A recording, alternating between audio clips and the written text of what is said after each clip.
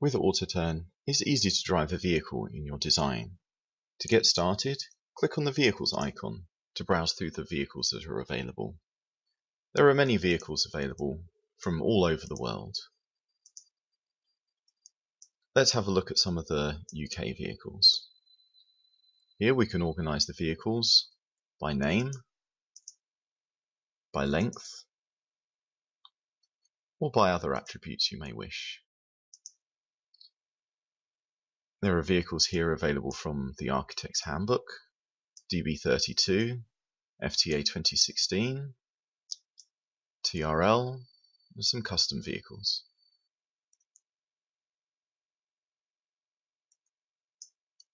In this example, I'm going to select the fire engine from the Architect's Handbook and click OK to set this as the current vehicle.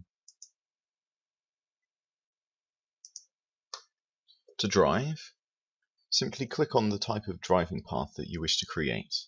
In this case, I'll select a 2D arc path.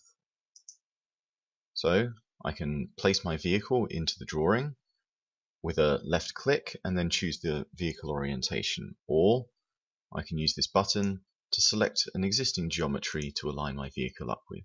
Here I'm going to choose going down the drawing and left click to place the vehicle on the road. I'm going to drive down the road by simply making some left clicks here, and as I drag out the mouse you can see the path envelope that the vehicle will take.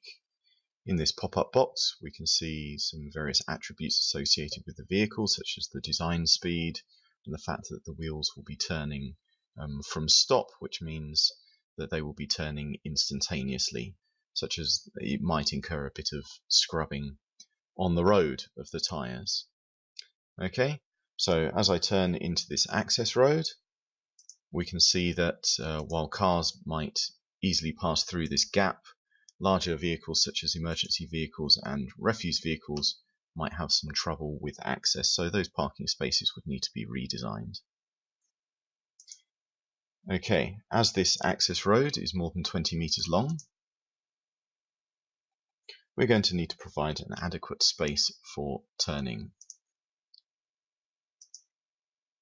Okay, and to drive my vehicle in reverse, I simply pull the cursor back through the body of the vehicle. I left click, and then I can continue driving forwards by pulling the cursor forwards through the body of the vehicle out to the front axle.